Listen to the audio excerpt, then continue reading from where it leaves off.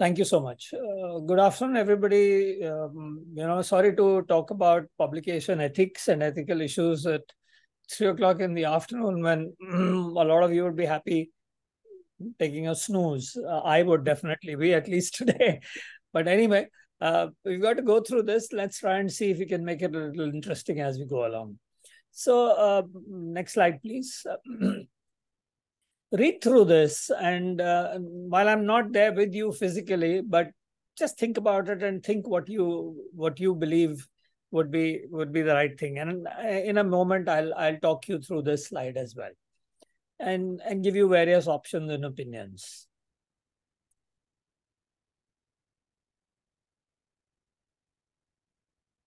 Okay, so I have read through it. So I presume all of you have read through it. I also presume that you've made up your minds on whether there is a problem or not. Now, most of the workshops that I go to, the first reaction is, well, maybe there is, maybe there isn't. People are a little unsure. So to my mind, what is important is to be transparent. If you're using some material that you've already created before, even if you're the owner, it's absolutely imperative that if you use the material again, you try and disclose this information to the people who are going to read this information. So if there are any surgeons in the audience who may have heard of the name of a person called Blumgart, who wrote a famous textbook on hepatopancreatic surgery, and who's, for a lot of us, a legend as far as HPB surgery is concerned. At one of these workshops that I keep doing, somebody walked up to me and showed me two articles with different titles, but the name Leslie Humphrey Blumgart written under them as the author. And interestingly, the articles were almost the same. There was hardly any difference. No difference in the figures and hardly any difference in the text. Now, what he was describing was a method of doing a surgical procedure. He obviously must have described the procedure first time around. And then the second time around, when he met somebody who was a friend of his, who was an editor of a journal, who asked him to go ahead and give him another article, he must have decided to, being as busy as he was, he must have decided to give him that procedure article to go ahead and publish. What he did not do was to say, this has been reproduced from, or has been adapted from, or is exactly similar to, whatever the instance may have been, to an article previously published in this journal with this reference and bibliography. So whenever you publish, the key element is to tell people, this is what I'm doing, and be absolutely transparent. You know, if you're a thief, you go and steal something. If you get caught, the reason you're called a thief is because you didn't tell people that you were going to steal that stuff. I had gone to the police and told them, look, I'm going to go to this person's house and steal. And then they caught me. I said, see, I told you I was going to steal. Huh? So the thing that is important in publication ethics is to be as transparent and as honest as possible. Next slide, please. So what is scientific misconduct? Behavior or actions not conforming to ethical standards in conducting research and publishing research. And today we're going to talk about publishing research, not conducting research. So in both aspects, there could be scientific misconduct. Now, as far as publishing research is concerned, next slide, please. Does it occur? It's a big question. So in 1974, Summerlin, an immunologist, doing some experiments, wanted to get a renewal of his grant, hadn't succeeded with the experiments, sitting in the car going to the funding agency to present, he decided to paint a black patch on a white mouse to show that his experiments had actually worked. Now, there are different angles to the story. Somebody says he did this while in the lab. Somebody says he did it while in the car. Somebody says something else. But the fact of the matter is that he fudged. And because he fudged, he got caught. He had mud on his face. In 1994, the US Congress, the equivalent of our parliament, was concerned with the rising number of cases of scientific misconduct and therefore set up a committee to look at all the cases. And at that time, they documented 57 cases. There are hundreds and thousands now. There's a huge controversy over the discovery of streptomycin, the Nobel Prize for which was awarded in 1952. Albert Schatz and Selman Waksman, Schatz, the mentor, the senior, and the student. The controversy was actually as to who did the work actually. A lot of you would have heard of the name of Eugene Grunwald. Nobody would have heard of the name of John Darcy. Eugene Grunwald was the editor-in-chief of the principles of Harrison's Principles of Internal Medicine for a number of years. Famous cardiologist, used to work at the Harvard Medical School. And he was involved in a multi-center project. Now, all the other centers had results which were different from his. But because he was Grunwald, nobody wanted to challenge him. But finally, when everybody found that things weren't going the way Grunwald Center seemed to be working things out, they all decided to go to the funding agency, which was the National Institutes of Health in the US, and say, look, there's something amiss. And they found that John Darcy, who was a fellow working with Eugene Grunwald, a research fellow working with Eugene Grunwald, had actually done no work. He just fabricated experiments, fabricated results, and everybody believed him. David Baltimore was a Nobel laureate, president of the Rockefeller Foundation, had to step down because he did nothing. Because somebody in a lab which was under him said that there was some fraudulent work that was going on in the lab. So there was a whistleblower there.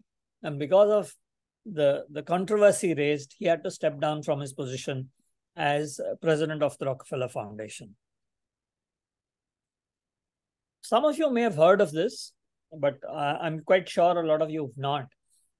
There's a paper on breast cancer.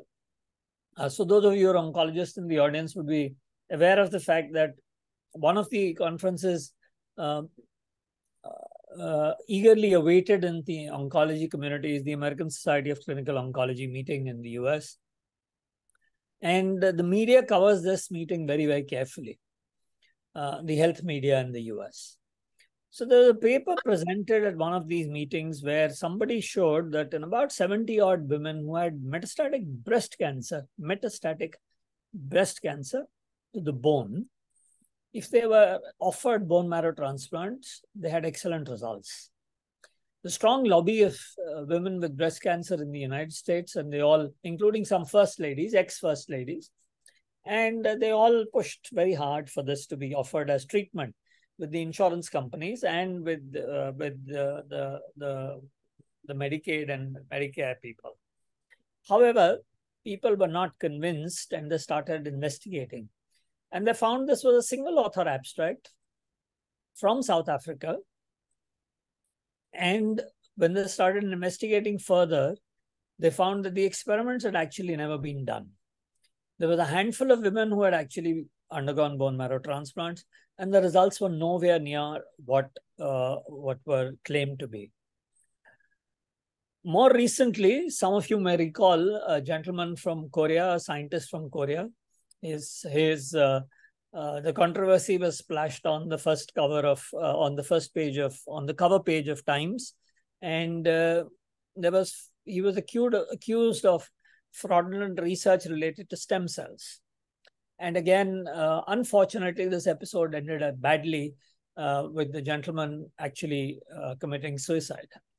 So it does occur. So research misconduct does occur and publication misconduct does occur. Next slide, please. So for those of you who are anesthetists and sitting in the audience, I have nothing against them. In fact, I have an anesthetist sitting at home. So, the consortium of editors of anesthesia journals actually looked at very carefully papers that have been published across a number of anesthesia journals. And this is the only specialty that I know of where people have systematically looked at some of these papers. And they found, and these are just three examples, and these are extreme examples which I've quoted. A gentleman called Scott Rubin did some studies on pain medication and published a number of papers, but actually they found that he never did these studies. Joachim Bolt did studies on colloid research, and 89 of his 102 studies were considered fraudulent. Yoshitaka Fuji, who did a lot of work on postoperative nausea and vomiting, 212 of his 249 papers were investigated, and over 150 papers had some fabricated data. Next slide, please. So I'm not going to talk about plagiarism because somebody's going to talk about it immediately after me. Next slide, please. But it's an important concern as far as scientific misconduct and publication ethics is concerned. Does publication misconduct occur in India? So in the BMJ of 18th of April 1992, the BMJ went on to say, we now wish to express concern about the validity of this paper. And if you go and look at these exact references, you will find the person whom they were accusing of not being straight as far as the work was concerned. Next slide, please. And a short while later, the Lancet came out with an expression of concern, again with work related to the same person in India. Next slide, please. So why do people do this? There's one belief or theory that publish or perish. If you don't publish, you perish. You don't move up the academic ladder, and therefore you need to publish. And because you need to publish, there is this need to try and cut corners to be able to publish whatever is available to you. And therefore, occasionally you try and play around with the data that you have. But to my mind, there's another reason, and that's pure simple greed. You get away with it the first few times, and then you say, what the hell, nobody's ever going to figure out whether I've done anything fraudulent, and therefore I would go ahead and continue to publish fabricated and falsified data. And that's the only explanation I have for the three anesthesiologists whom I spoke about a short while ago. Greed, because I can understand somebody needs 5 papers. I can understand somebody needs 10 papers. I can understand somebody needs 15 papers, and therefore at 3 stages does 45 fabricated papers. But hundreds of them, that's pure greed. There's no other explanation. Pathological desire to go ahead and do whatever they were doing. Next slide, please. So the serious scientific misconduct is fabrication, falsification, and plagiarism. Plagiarism, something that we are not going to talk about. Redundant publications, duplicate and salami. Again, we'll talk about these. A little bit about conflict of interest, and authorship and pseudo-journals are something that I will not be talking about. Dr. Rajiv Kumar will be taking these topics tomorrow. Next slide, please. So amongst the serious issues, I said there was fabrication, falsification, and plagiarism. Next slide, please. So fabrication, what is fabrication? Making up data or results and recording or reporting them. Now, you could do this while conducting research, or you could do it while writing up research. Either way, you introduce information that you do not have, non-existent data, non-existent results, and you go ahead and present them as work as results that have come from your work. Next slide, please. Falsification, on the other hand, involves manipulating things. You already have information, but the information is not convenient or not conveniently placed to give you the results that you want. So you now start altering, concealing, withholding, either partly or completely, some bits and pieces of information. So completely, for example, I have 25 variables which are studied. If I remove 2 variables, then my results look much, much, much better. So why not do that? I just say that I haven't looked at these 2 variables. They were anyway not necessary to be looked at. So I do only 23 or 20 variables. So I completely, get rid of the data related to those 2 variables. On the other hand, I keep all the variables that I have. I keep all the data, but I start removing the outliers so that I get strength in my confidence intervals and my p-values. So that's another way of doing things. I could do this with clinical data, but I could also do it with photographs. Now, clinical data is sometimes a little more difficult to detect, and you need people who understand methods, methodology, statistics, and the way things are done a little better to be able to pick up this fraud, and a strong sense of a strong suspicion of there being fraud. But photographs are something that can be manipulated easily, but they can also be picked up a little more easily because there is software today available in most editorial offices which can detect image manipulation. So a certain amount of image manipulation is acceptable to try and improve the quality of the reproduction, but beyond that is certainly not acceptable. Next slide, please. Next slide, please. Next. Yeah. So, sorry, can we go back a bit? One slide. Yeah. So based on all these things, the group of people sat down in Singapore and came out with something called a statement on research integrity. They said there should be honesty in all aspects of research, accountability in the conduct of research, professional courtesy and fairness in working with others, and good stewardship of research on behalf of others. Now, I think to my mind, for people who are senior, what is important is the good stewardship of research. But for a lot of us, if we were honest and accountable ourselves, then we wouldn't get into these difficulties. If we don't end up with a good research piece, it's okay. It's all right. It's part of the game. It's just not possible that every time you start doing something, you will get perfect results. That's now not how the world is made, and that's not how things happen. Next slide, please.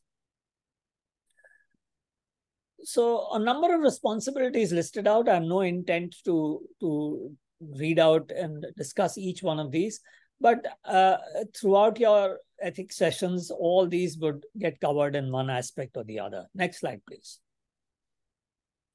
They also said that responsible research publication is extremely important for authors to present results clearly, honestly, and without fabrication, falsification, and inappropriate data manipulation. Adhere to publication requirements that the submitted work is original and is not plagiarized and has not been published elsewhere. Also take collective responsibility for submitted and published work. And this is something that got added to the authorship criteria of the International Committee of Medical Journal Editors, which Rajiv will talk to you about tomorrow. A little after it was listed out by the Singapore group. And most important, they said the authorship should actually accurately reflect an individual's contributions to the work and its reporting. Next slide, please. Next slide, please. I'm not going to cover plagiarism. Next slide. Next slide. Next slide. Next slide, please. Next slide. Okay, we're now going to talk about redundant publications, which is the next most important thing that one comes across.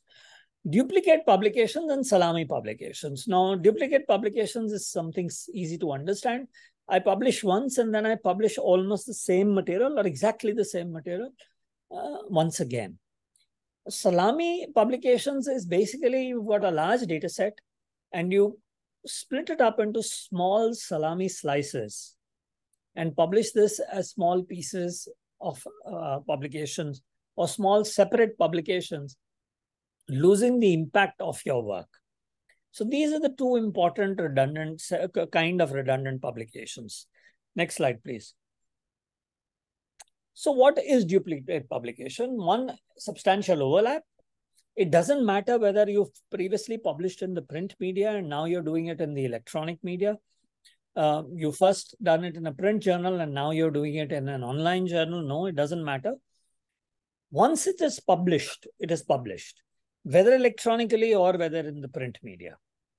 Why are editors bothered about duplication publication? How did it make a damn difference to them?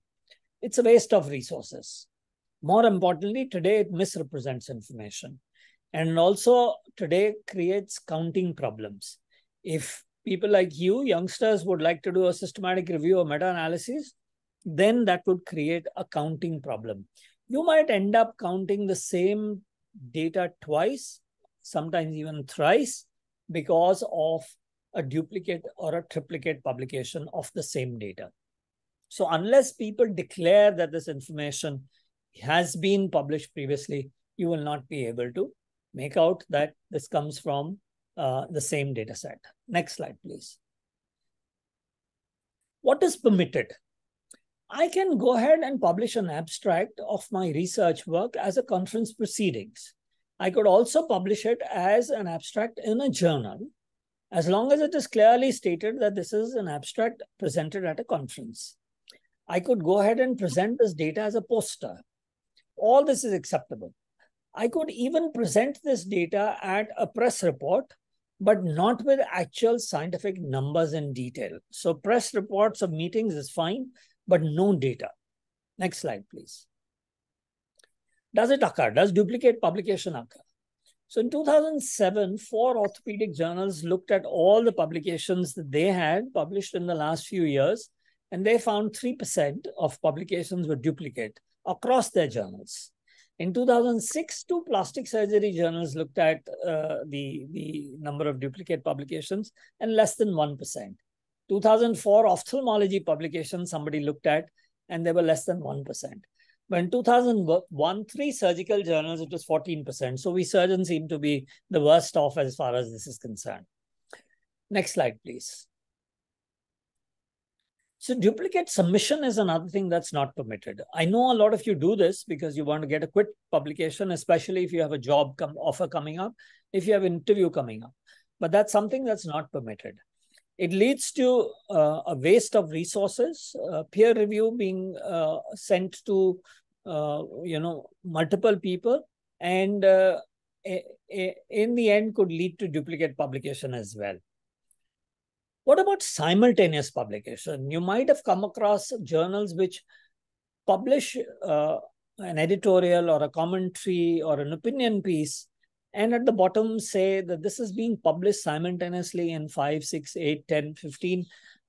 In one recent instance, the editorial was in climate change, and over 200 journals, the article was submitted and published simultaneously.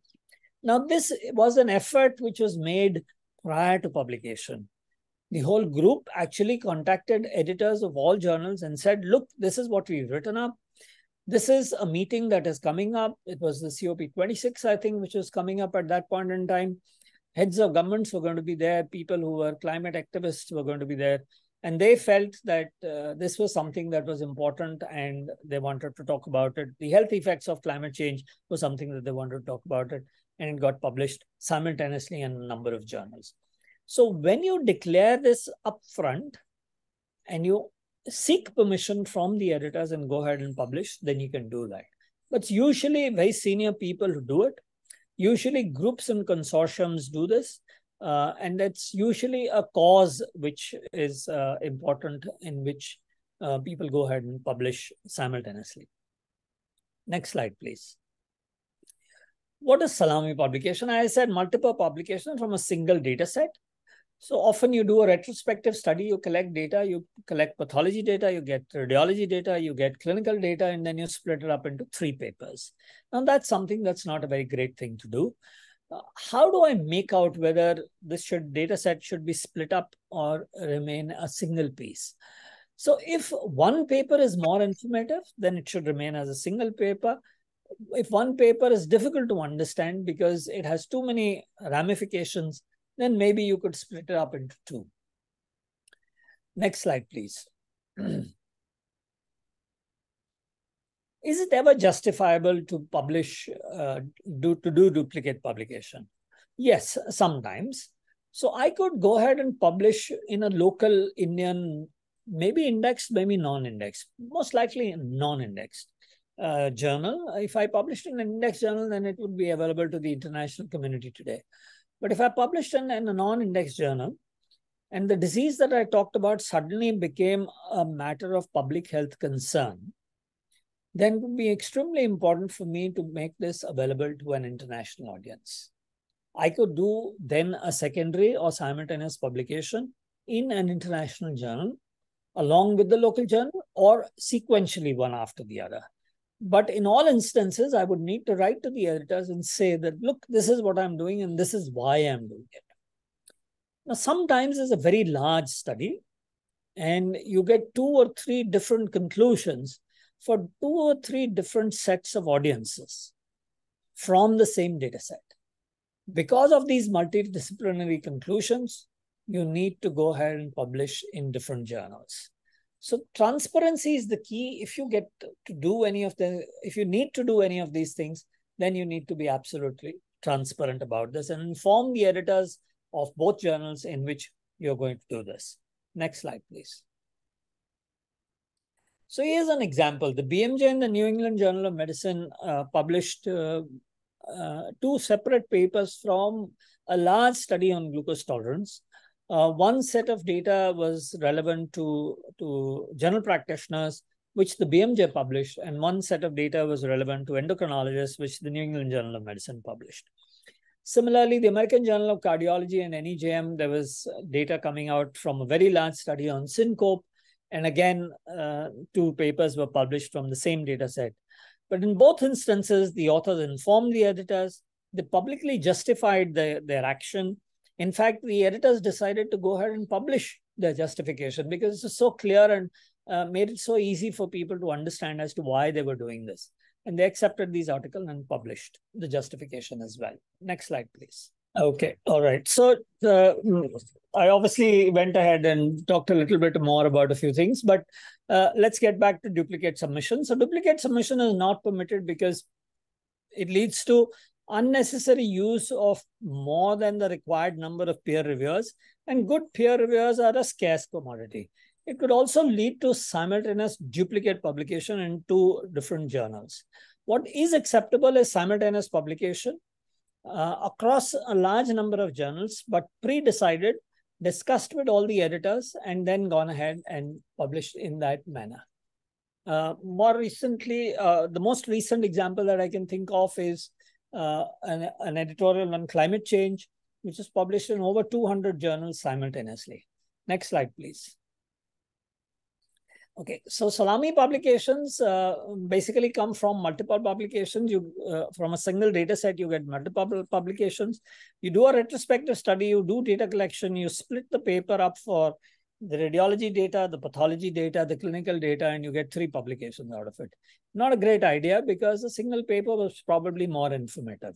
So how do you make out whether you should do a single paper or multiple papers? I think the simplest way of doing it is a single paper more informative? Then if it is, then you should go ahead and do that. Next slide, please. Is it ever justifiable to publish twice? So yes, there are instances where one might do this. It's possible that you could, somebody in China, for example, may have just before the start of the pandemic, the COVID-19 pandemic, had published a case report on COVID-19. And very soon, because the pandemic started, the person may have decided to go ahead and share this information across some international journals. Now, this could lead to secondary or simultaneous publication in a local as well as in an international journal. The other situation where you may end up with multiple publications from the same data set is a very large study where you have multidisciplinary conclusions. But what is key is to be transparent. Next slide, please. So here are 2 examples. BMJ and NEJM published 2 papers coming from the same data set on glucose tolerance. Similarly, they published, the American Journal of Cardiology and NEJM published 2 papers coming from the same data set, a large data set on syncope. The authors who split up their papers into 2 informed the editors, justified, gave them good reasoning. So the editors accepted the papers and published the justifications given by the authors. Next slide, please. So how does one decide? Is one paper more informative? Yes, go ahead and do one paper. If you're not sure, you can submit 2 papers and inform the editors of the journals that this is what we've done and this is why we've done this. Now, something that oncologists are very fond of is incremental follow-up. And they often want to keep publishing information related to incremental follow-up. Now, how frequently and how soon should we publish incremental follow-up? If we have a change in the way in which we are looking at information, that means the results are changing, the conclusions are changing, then certainly yes. With a small number of patients receiving a small chemotherapeutic regimen, receiving a chemotherapeutic regimen for a short duration of time, we may not have had too many adverse events. But as soon as we increase the duration, and that small number of patients now had a large number of adverse events. Now, this is information that you obviously want to share. But what is extremely important is that you should not have complete overlap of data. Next slide, please. Now, here's an example of somebody who had an image whom he thought was a very interesting image. So he published it first in one journal, then in a second journal, and finally decided that he could go ahead and publish it the third time around in the New England Journal of Medicine. Unfortunately, he got caught out for the third publication, and then he had all three publications withdrawn. Next slide, please.